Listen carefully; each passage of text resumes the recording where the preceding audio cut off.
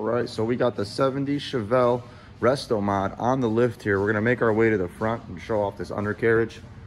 It's really nice and solid underneath here. Lots of great fabrication and modifications that have been done. The car sounds amazing. As we can see, some custom work in those pans, the trans and the oil pan.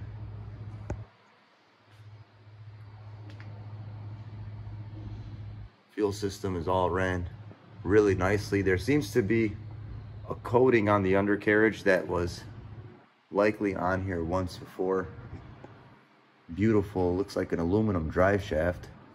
Exhaust looks great. Front suspension, everything handles very, very well on this car. Obviously front disc brakes, the shocks are newer. You know, a couple of modifications that you can do, which in my opinion will be value adders, is if you start upgrading like sway bars and things like that. You know, this car puts down a lot of power. It handles very well as is, but you know, you can always push these things to the next level.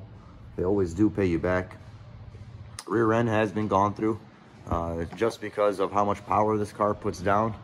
It is running on E85 at the moment, but obviously can be tuned to run on premium or even race fuel if that was your thing.